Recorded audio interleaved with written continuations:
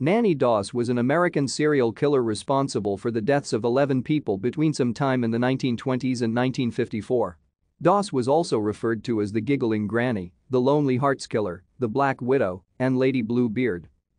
Doss finally confessed to the murders in October 1954 after her fifth husband had died in a small hospital in Tulsa, Oklahoma.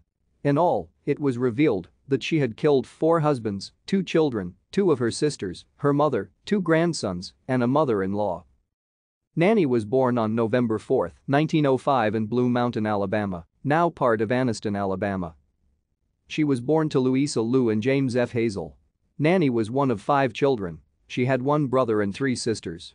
Both Nannie and her mother hated James, who was a controlling and abusive father and husband.